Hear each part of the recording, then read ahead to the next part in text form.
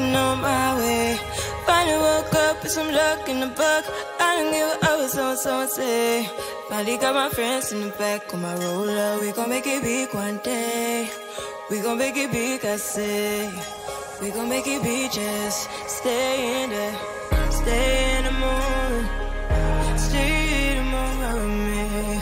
Give you a moment.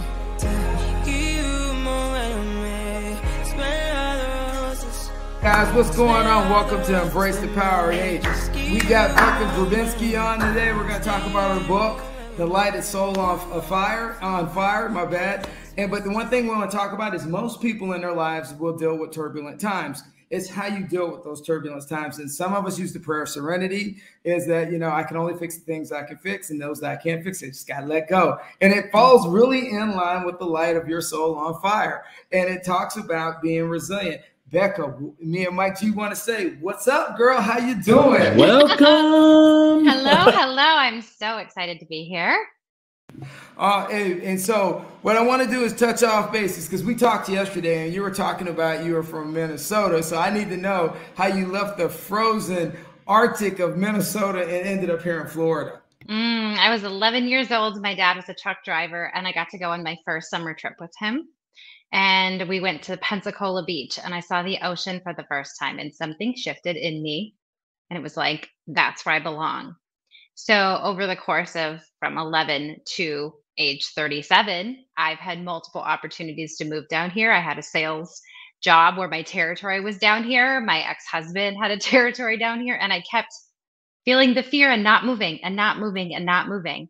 And so I waited until it was the most inconvenient time. Ex-husband in Minnesota, 3 kids in school. Let's make it a little bit more exciting.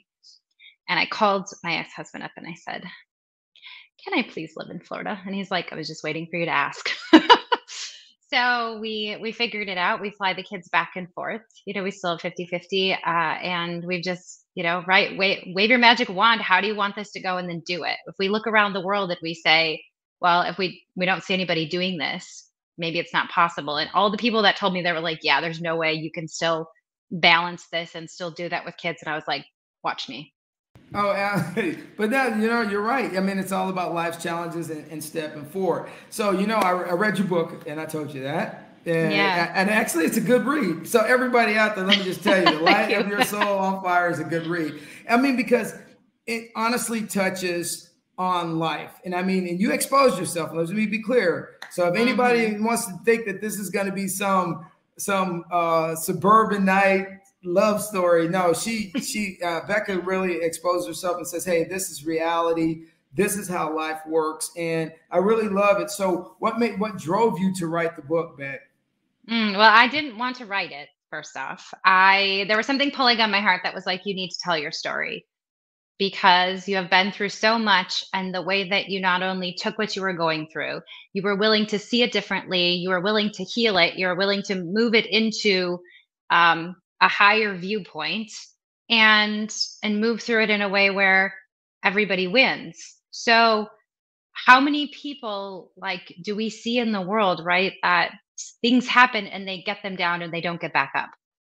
So first off, I needed to figure out how to get back up. Secondly, I wanted to tell the world, hey, there's hope for you in divorce. There's hope for you in loss of a child. There's hope for you in, parent divorce. There's hope for you in your entire career shifting. There's hope for, getting fired, right? There's hope for you in life. Yeah, you touched on that too. Yeah, it's all in there, all of my dirt. I remember when I was submitting it. So I self-published it the very first time. I didn't even have an editor read it because I was so afraid for somebody to hear my story. So I was just almost threw up, had my bag ready to throw up, and I hit submit on the self-published. And then I was like, oh my God, did I really do it? And then thankfully it was 48 hours until it was live.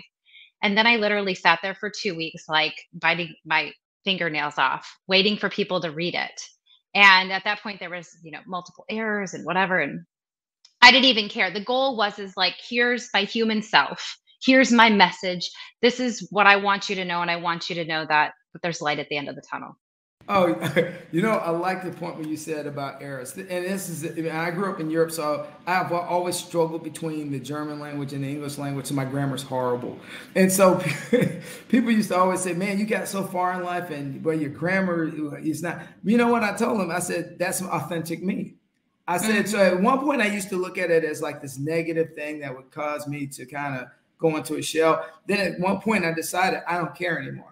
I'm literally going to be okay with who I am and where I'm going. And that's what resonated with me with your book. But also what resonated me with your book was when you talk about parents and you talk about the time your dad missed your graduation and the impact it had on you. I don't know, I realize that a lot of people's profound, that resonates with more people than you know. And so I want to kind of touch on not just the fact that you talked about your dad missing that event, but, I'm sure if people have read the book have said something to you because that relationship, when those events like that happen, really have long-term effects on people. And so how did, I realize you just let the audience know how you dealt with your dad missing your graduation and then how it made you evolve as who you are today.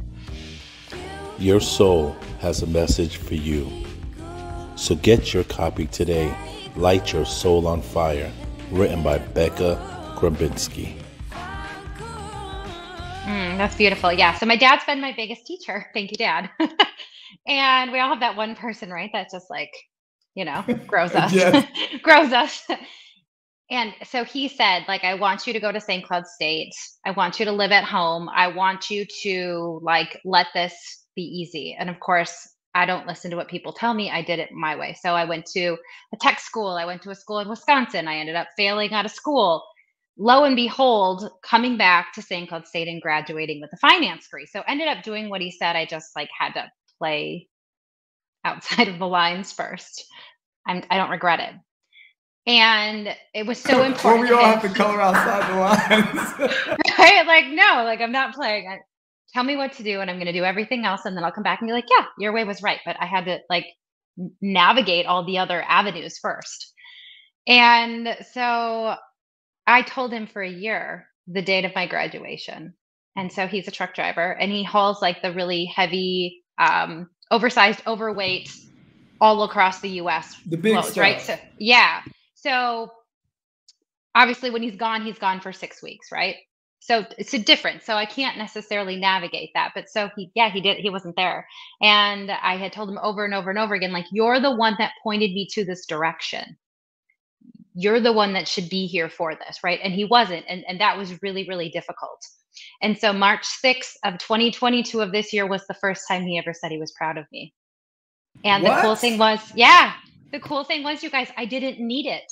I didn't need him to say he was proud of me. It was I've been waiting all my life for my dad to see me and to notice me and to accept and love me. And what I realized is that I had to accept and love myself, that I had to quit doing things for dad's approval. And I had to do something for me. So self-validation is what you're talking about. Is that at some point when you start self-validating yourself, it's really funny how you no longer have to, need that approval. Because I kind of had a similar situation with my dad. And then one day I realized something. You weren't there when I needed you. So I'm going to be okay without you. But my self-validation was I put my energy into my kids so they kind of offset. When I had my daughters, that offset my approach. So now that you've been through that, now you look at your kids, how do you approach it? Well, that's a great question. I've told them that there's no definition of what a mom or a dad is. And if we take the definition that society gives us and we put them in this box, they're never going to meet our expectations and we suffer. So instead we look at, okay, here's my dad. A couple of weeks ago, I was just in Minnesota and I called him up and I'm like, hey dad, I haven't seen you for forever. Are you going to be home? And he's like, well, I could be home, but I'm not going to be because lots of people are taking off for the 4th. And I said, Dad, call your work and tell them your daughter is home from Florida. She is very important and I want to see her. You know what he says to me? The only thing important to me right now is making money. So he's driven by just the greenback is what you're telling me. Yes.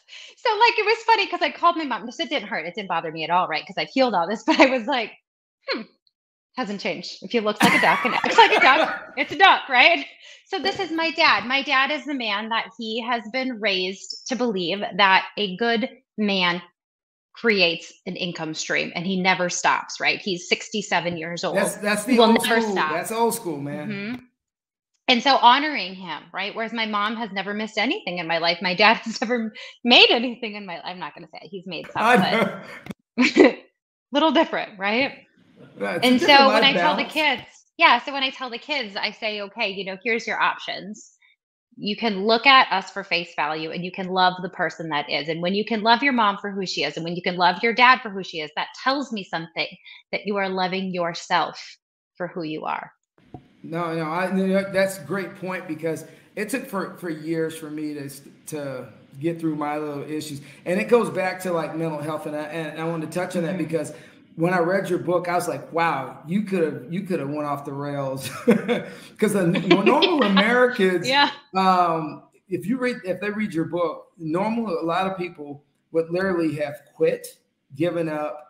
And the amount of things that happen with it. And Mike I had different statistics that I was going to run through the show of just showing that mental toughness, and most people are affected by their parents, or affected by their family, or affected by different things. So what I found out was your resiliency in your situation, because it resonates in your book. Because when you get down to talking about self-sabotage, and let's just talk about self-sabotage, because even during the pandemic, a lot of self-sabotage happened because people it's just a new environment. So as you went through this process, what made you resonate to realize, you know what, I need to clean this up so I don't do, self-sabotage myself any further in life, and not blame myself for other people's actions. So let me know.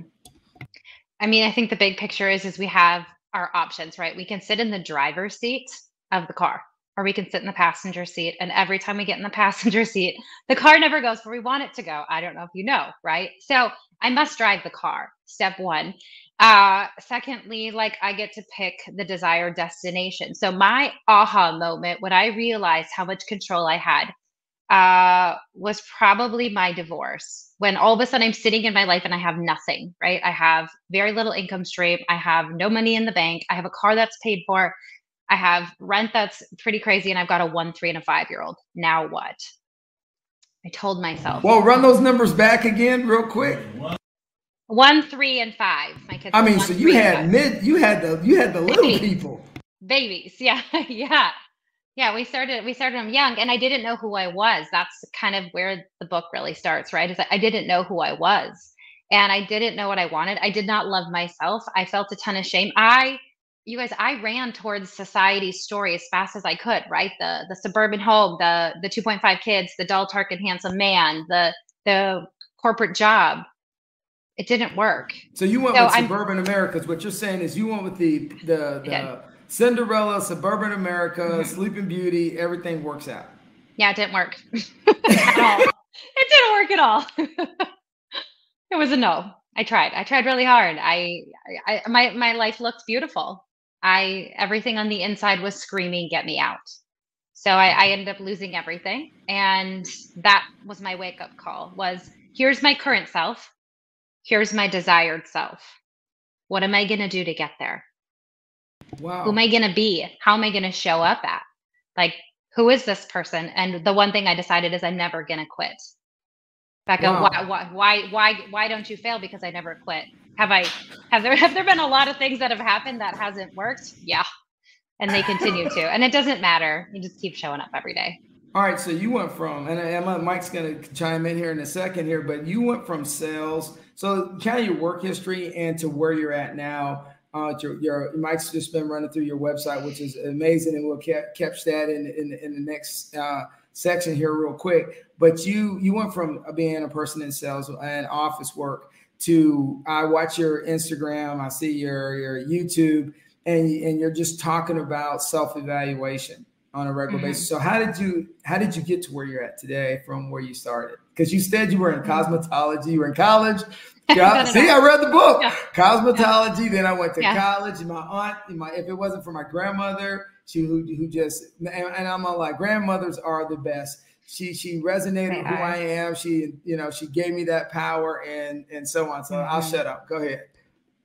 Yeah, I mean, you're right. I went from, I didn't know what I wanted to do. I tried to go to school for human resources, ended up cosmetology, then ended up working at a bank.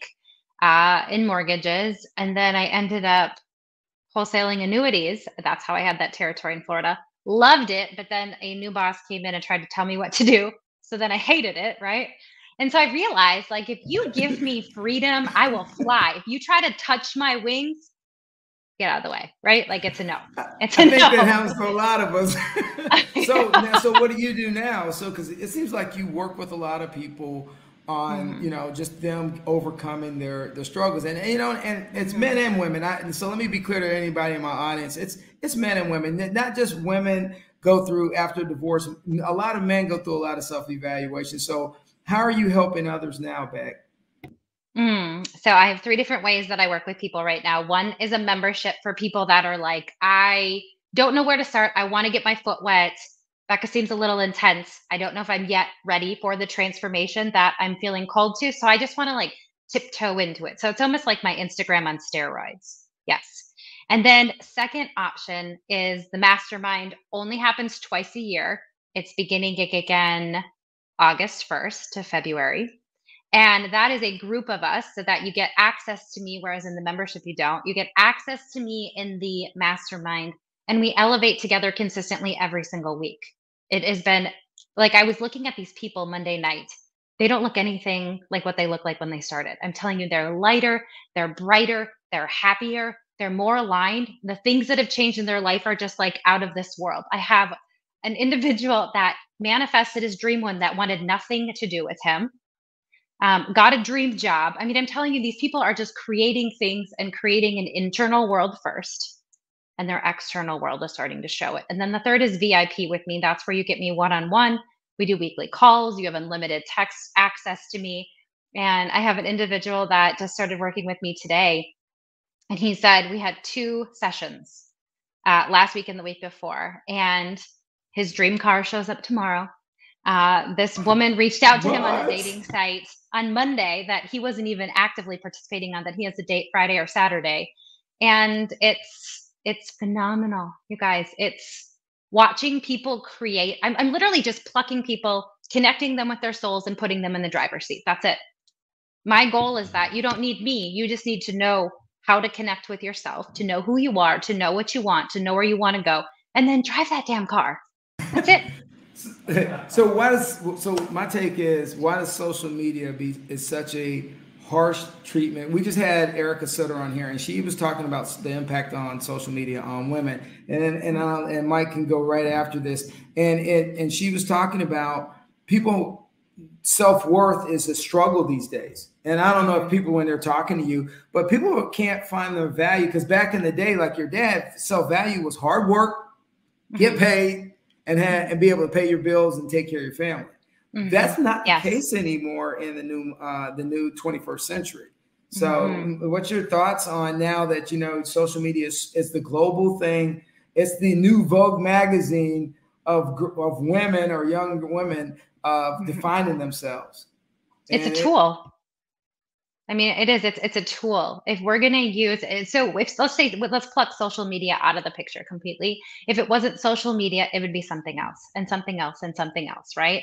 So at the end of the day, the tool is irrelevant. It's how we're using it. Maybe it could be different, but the social media or no social media isn't going to solve the problem. It's going inside to say, hey, who am I? Step 1. Who am I? What do I like?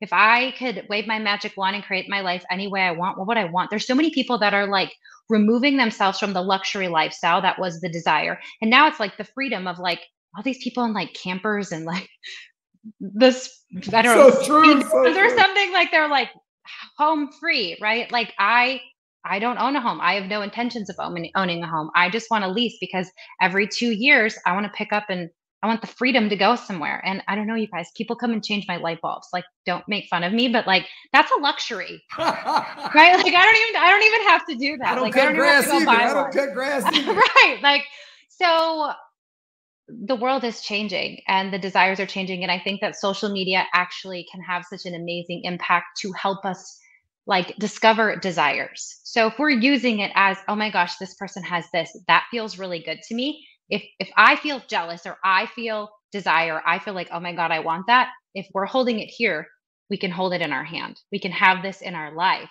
So we can use it as a window to be able to see what we could create. And we can also use this as an indicator to be like, oh, that didn't feel good. I need to go inside and do some work. I have a question. Yeah, I mean, that makes sense. I mean, that's a great breakdown. And I was looking at your website. So, attract your dream life and master your energy. Let's break that down right now. All right. That's awesome. Yeah, 'cause that kind of catchy. I mean, that was deep, but it has elements to it. So let's break it down because you're the mastermind. It does. So everything's energy. And when we can understand how to shift energy into what we want, I'll give you a great example. So my ex-husband, he can be a very, very difficult man. And I could tell the story about how difficult he is and how it's really hard to work with him. To master energy, to live my dream life, I tell myself first, before I see evidence of it being true, that he is the most amazing ex-husband, that we have an amazing co-parenting relationship. So what I'm doing in saying that, even if I don't yet believe it, energy is shifting. And as I continue to tell it, our subconscious mind cannot accept or reject, which means that eventually over the course of time, I'm going to believe that he is, even when I don't yet see that he is. And what happened is he became what I said he was. So the moment we look at what is and we tell the story of what is, we're continuing to propel the same story, which is creating not our dream life, right? So instead, we start to tell the story of what we want to be true. We tell the story of wealth. We tell the story of abundance. We tell the story of love. We tell the story of amazing relationships. And that is the shifting of the mastering of energy. Imagination is a God-given gift. That's why we use it. Imagination shifts energy in who we want to be and what we want to create. So I can take your life, your desire, or your current self, your current life. We can look at that and be like, okay, what do you like? What don't you like? Okay, let's get rid of stuff you don't like. Desired life. Now what do we want to create? How does this get to look? Put it here. Okay, here are the tools that we're going to work with every single day, just like we go to the gym, right? We lift our weights. The moment we stop, our muscles start to deteriorate. This is the exact same thing. Every single day we show up and we work on telling the story that we most want to be true. There we go. So another question. There we go. That made me understand some things there, Vincent. You're on point right now. So the Luxury Life Blueprint Journal. Yes. So I was in Costa Rica. Yes, I was in Costa Rica in November doing a retreat for 12 women.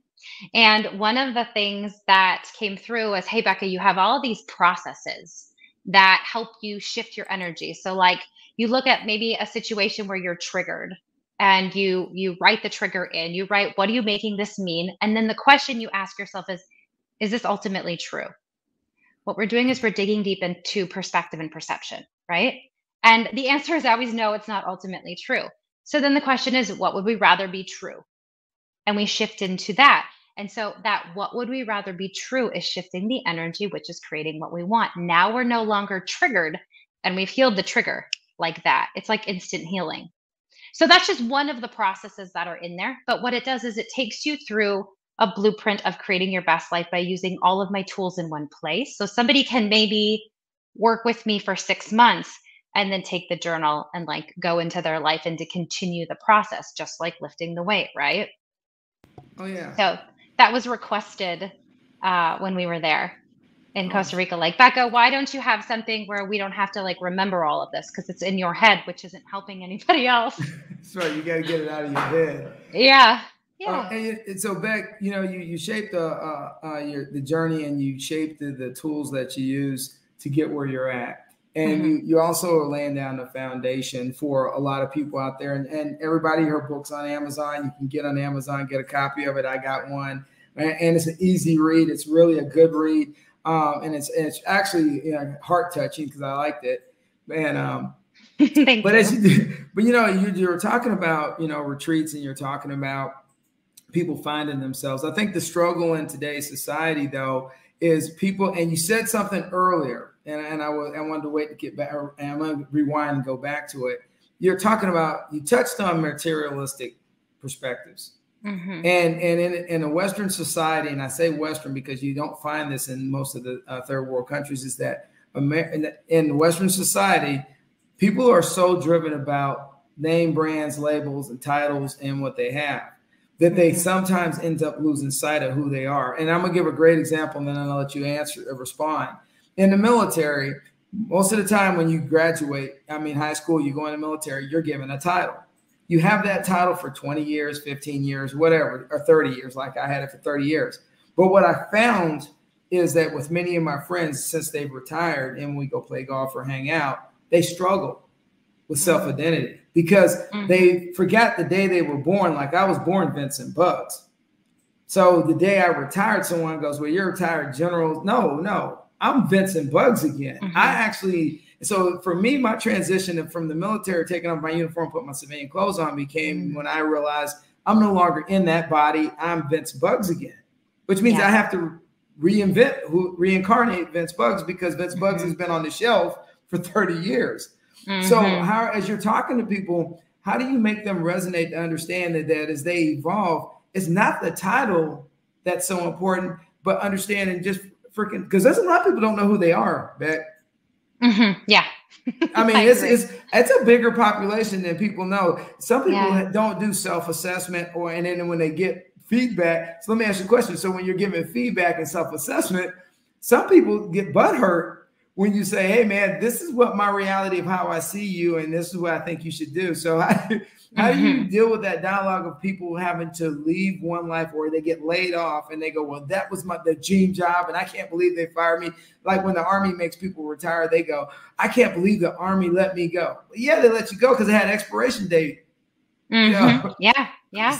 Well, and transition and transformation is my absolute favorite thing to work through because we're leaving one piece of our life, one season, right? And we're writing a new story. And in this new story, it's blank. You literally have a blank canvas. So it's actually my favorite place to be with somebody is retirement, new job, divorce, new marriage, new kids, all the different things that happen in our life, because now you've got this blank slate. I put them in the driver's seat. I get them connected. Now, what do you want? How do you want this to go? Do you want this to go well? Or do you want this to be hard? Do you want this to be a struggle? So I have a client of mine that just got a divorce earlier this year. And 6 months after, she's like fully rocking it. 6 months. Well, she got rid of her problem. Yeah, but there's so much less suffering, right? Because we're not hanging on to this old energy. Old past is depression, future is anxiety, and the only place we can feel good and whole and connected is in the present moment. Right? Wow. All right, I'm gonna give you that one. So, you get yourself present, you move into where you currently are and you decide, how do I want this to go? And then the work, right? The work is in, why don't I think I can have it? Why don't I think this is possible? And that's where Becca comes in, because I can find these limiting beliefs and I can help you shift them, which clears the energy, which brings in the life that you want. You become an energetic match. Okay, so if somebody watches this and they see it on LinkedIn, or they'll see it on YouTube or whatever, or on Instagram, how do they reach out to you? How do they book you? How do they get you in if they want to have a conference and have you come in as a guest speaker, or any kind of organization that's saying, you know what, let's I saw this on Coastal Connection, and I want to get back here and see if Miss Grabinski can help us out. How do we get there? All right. Awesome. So on my website, there's places where you can book sessions with me. You can do an individual session. The only way to get in on my VIP is to message me directly. You can do that on the website or through any social media. And I didn't think you were going to answer anyway after I saw your videos and read some of your stuff. I was like, I sent her a message. I told Mike, I said, I'm going to send her a message, but she most likely won't hear back from her. Oops, my bad. Oh, yeah. I actually personally respond to as many messages as I possibly can. It gets insane. It's insane. And I think that personal touch is so important, right? We're here to have connection, and we're here to meet people where they're at. And so I love the fact that I'm the one typing on the other side and I'm the one reading the message. And so then there's sometimes, you guys, where I have to call people out, like, those messages, no, these messages are good. There's a little clearing that needs to happen. I like how you just slid that one in there real quick. Yeah, come on, people, do better. Hey, well, there's some people that just didn't get, they don't have social media etiquette. They missed that. Yeah, well, I'm teaching them. I actually did a video. I've done a couple videos now, actually, where I'm starting to teach. Same thing on TikTok. I'm starting to teach etiquette. This is how you respond, and this is how we show up, and this is how we talk and treat people. So I do it in a very loving way. Say it skillfully, as we say.